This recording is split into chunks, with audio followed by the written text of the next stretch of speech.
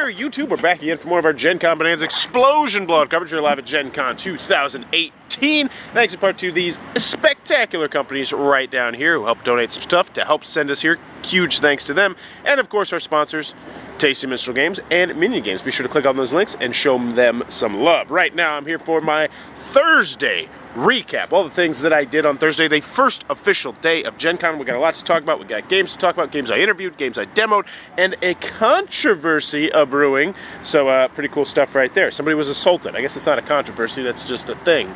People getting hit.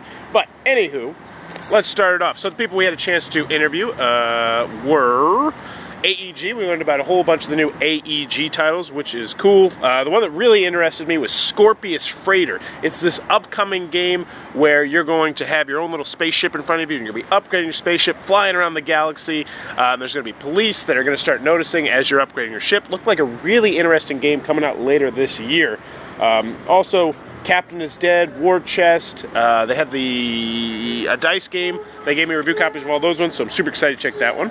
We talked to Mythic Games about Solomon Kane and Reich something. That's what he wrote down here. I think it was Reich Monsters or Reich something. Reich something. Miniatures. They're miniatures games, you know. Move fancy stuff around. Cool. Next we talked to Weird Giraffe Games about 3 of their games. Actually 2 of their games, and then I screwed up one of the takes because I didn't have my microphone on, which right now I do. That's spectacular. They had a Fire in the Library game, which interested me. It's a really cool looking push your luck game. That's Weird Giraffe Games. Talked to Fallen Dominion Studios about a new expansion for the Outriders Trading Post. It's a smaller box expansion for their game, which is eluding me at the moment, but it's spectacular. So yeah, check it out, Fallen Dominion Studios. They only have one game. It's a great sandbox style game. Really liked it. Talked to Jellybean Games about Show and Tile. It's this one where you're going to take tamagrams and, you know, make them look like stuff. It looked like a pretty fun family game. Then they had 3 new games coming out that are for family style games: Hidden Pan and Ninjutsu Brains. 2 of those are based off the Scuttle game engine, which I like. USAopoly, talked to them about some cool stuff. They got the Samurai Jack game, which I didn't really get that much of a feel on, but it had really gorgeous painted miniatures in it. They weren't the nicest produced, I don't think, but still, they're nice, really nice looking painted miniatures. Blank Slate, Party Game, Fantastic Beasts, Perilous Pursuits. That one actually looked pretty cool. That was a cooperative dice rolling game. I should have asked them for a review copy of that, because they gave me a couple things to review. And then Mortars of the Dead, which they pretty much pointed as it's dudes on the map, dudes on a game map. It's got miniatures. Mourners of the Dead. I mean, there you go. It's about dead people or something. I don't know. I didn't really get the theme. You do 35 interviews, it all just goes together. We got Battle Bosses from Kest Games, which actually that one looked pretty cool. It had a whole bunch of big miniatures, a lot of miniature stuffs. Enoka, fancy artwork, light card game, Fruit Ninja, Combo Party, Lucky Duck game. This one actually looked like an interesting take on Jungle Speed. That one I would be interested in knowing more about. And actually, I think they sent me a review copy in the mail. So yeah, one of the ones that really intrigued me was Mutants, an upcoming one from Lucky Duck Games. It is a deck building game, but the thing that really intrigued me was the fact that you have your own personal buy row that only you can buy, and you draft the cards that are going to go into your buy row at the beginning of the game, which sounds like a really cool concept. They also had some other stuff where, you know, you're going to be putting things in different zones, and check out the video. It looked like a really interesting deck building game if you're still into deck building games, as I am. We talked to Soaring Rhinos, Shifting Realms. It's actually a game from the guy that made Heroescape. Yeah, Heroescape. So that game actually looked pretty cool too. You know, check out the video. Pirate Tricks looked like a really interesting trick-taking game where it was more about the skill as opposed to the cards you dealt, which loved that. Talked about Brook City, a miniatures campaign-driven game about 80s caps and doing 80s cap stuff for Blacklist. Talked to Stonemeyer Games about My Little Scythe and Rise of Fenris. My Little Scythe, Bauer's Best Seal, probably my family game of the year. Definitely check that one out. And Rise of Fenris, 10 out of 10 from Tom Vassell, which he does not do very often. We talked to Gameland Games about the brand new Epic Zombies. We actually got a copy of that. I'm excited to check that one out. And Epic Mechs, which looks really stinking cool. Where there's actually going to be mechs, and you're putting your dudes in there, and you're going to be able to attach guns and swords to your mechs. That one looked really stinking neat.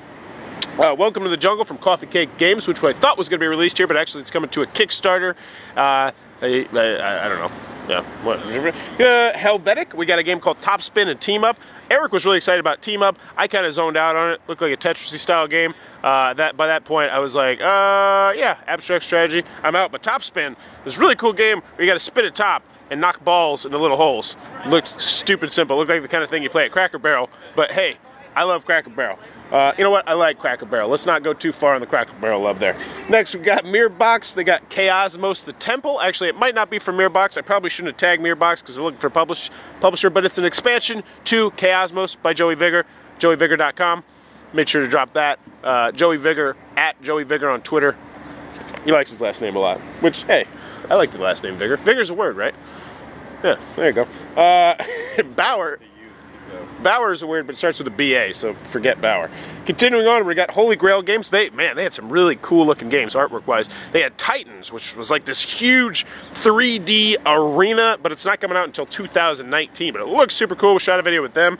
Check that one out. And Rallyman, which is a redoing of another game. Looked like a pretty simple racing game. Van Ryder games, they got Bayam, which is a game, but it's also in their graphic novel Choose Your Own Adventure series. This one looked really cool, but they're in the process. It's already been translated to English. They're going to be bringing it out, I think, later this year or maybe Q1 next year. Looks really stinking cool. A family Choose Your Own Adventure graphic novel game. Hyped for that one. Newspeak Inside the Box, the last one we interviewed. Really interesting looking game. Not what I was expecting. I didn't get a good feel for the game. It's the last interview of the day, but it's kind of like a, what's the word? Not Codenames, but Spyfall-esque thing where there's a moderator and he's trying to figure out where other people are going, and they're going to be using like cryptic uses of words that are on cards, and it's got really good artwork, and it's about like a sci-fi future where the government makes slums look really good virtually or something. I don't know. I got a copy of it. We'll check it out. Let you know what we think about it. Honest opinion of it. And there we go. I also got a chance to play 4 games yesterday. Sword Crafters from Adam's Apple Games. Really enjoyed this one for what it was. It's a very light abstract strategy game in which you're physically going to be building a sword. I was not in the best state of mind at that point due to things, and maybe alcohol, maybe whatever. And so, I don't need that, bro. Yeah, but it was really cool. You build your own sword, wave it around, trying to get points. Simple abstract strategy, and the expansion looked like it added a good deal. Tried the Sagrada 5- and 6-player expansion, which, hey, you're going to add 5 and 6 players to the game. I'm all about that. But it also adds this new, what was it called? The new action. So you're going to have this little circle that goes on top of your stained glass mirror, and you're going to roll 10 dice, 2 of each color, put them up there, and then those dice are locked in place. You cannot manipulate those dice unless, you know, a special tool lets you do it, and you have to play those dice, and instead of drafting 2 dice per round, you're going to draft 1 dice, which really bumped up the difficulty for me. I could see it leading to some analysis paralysis, but really cool. I liked it. I think it's like Sagrada, but more difficult. And yeah, it also adds 5 and 6 players. Tried out Badass Force from Funky Sheep, coming to Kickstarter Q4 2018. This was a really cool meteor version of Coup, where you're playing as action heroes like Stallone. That's a terrible impression. And Arnold, and Sarah Connor, and Jean-Claude Van Damme, and Steven Seagal. It's got this really good artwork, and each one of those has like a special action. Think like Coup, and you're trying to load up your gun and shoot other people, and there's like some memory aspects to the game. I really dug the game, so don't be surprised if I'm doing a Kickstarter video of that one, which also, the guy said he works with Monolith Games, and he said he would name drop me because I guess they're looking for more Kickstarter video creators, and that'd be a real big boom, because that's a lot of exposure. So I was pretty excited about that. Just the fun thing I love about playing games with people at Gen Con. You meet new people, you make new relations, love it. And then last, close out the night by playing Fireball Island. Fireball!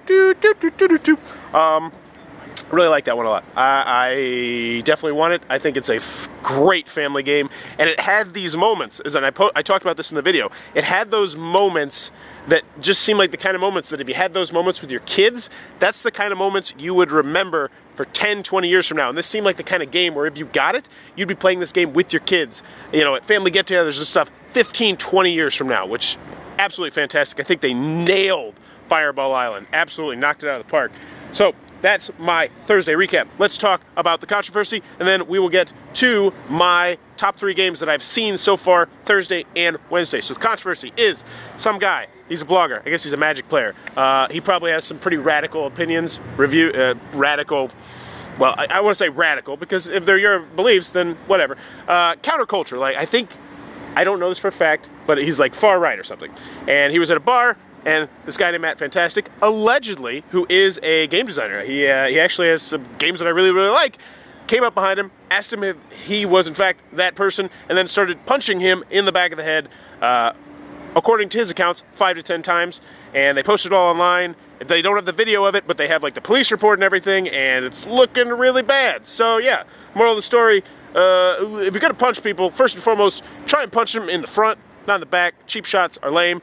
And yeah, and the other thing is, man, he's the kind of guy who like preaches intolerance, or no, tolerance, not intolerance, tolerance, where he's like, you know, he's like the, you know, like everybody should be heard, everybody should do this, you know, he's got like the gay pride in there, and he's like everybody, tolerant of everybody, but then he punched the person in the back of the head, which, you know, not could. But obviously, we don't know all the circumstances around it, but the police are looking for him right now. So if you see him, I guess, I don't know, post in the comments below, or call them, or just keep it to yourself. But then again, he wouldn't want you to keep it to himself, because he would be one of the kind of people who says you should speak up if you see something bad happening.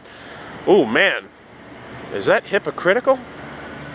You be the judge. Woo, deep hidden, deep cuts on the Thursday recap.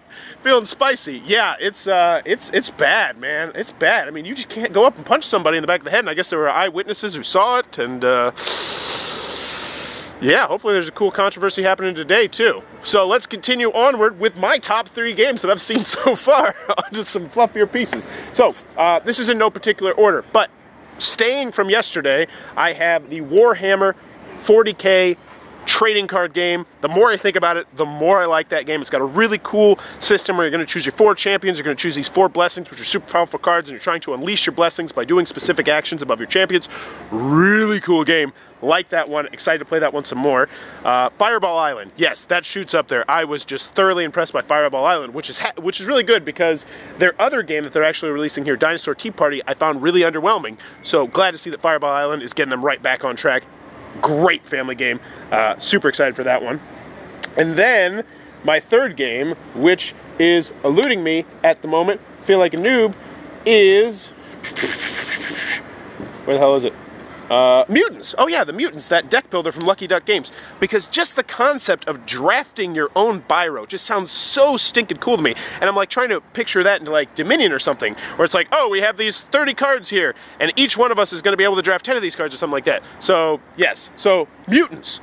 And Fireball Island, and the Warhammer 40K. So far, right now, the 3 games that I'm most interested about. I haven't tried Mutants, but the other 2 I have got to try them. Really liked them a lot. But there you go. That is my Thursday recap, which is all over the board, which if you watch this channel, you kind of know I am as well. If you're enjoying this Gen Con coverage, please... Oh wait, so what's my schedule for today? What can you expect me to talk about in the next episode of Bauer's Game Corner does stuff at Gen Con? So let's talk about the interviews that I have today. Very excited, because we're going to be interviewing Sit Down, the people who created Magic Maze. They got a whole bunch of new Magic Maze stuff coming out. Spin-off of the game that has like animals, a large stuff. We have Asmodee, so we're going to be talking to a whole bunch. We're probably going to be talking about stuff about Fantasy Flight and creating, you know, all the companies that Asmodee owns, which is, you know, like all of them. Cranio Creations, we're going to be talking to them, and we're talking to Simon today. Man, we're going to have an action-packed episode for you tomorrow. Probably assault-free, but hey, we'll keep you up to date on the developments of that story. But there you go. If you're enjoying this Gen Con coverage, please be sure to click on that subscribe button down below in the comments below. Let me know. Pancakes or waffles? For me personally, waffles. I mean, it's obvious, because you got the ridges where you can pour the syrup. Duh. But let me know. Pancakes or waffles. And as always, thanks for your time, YouTube.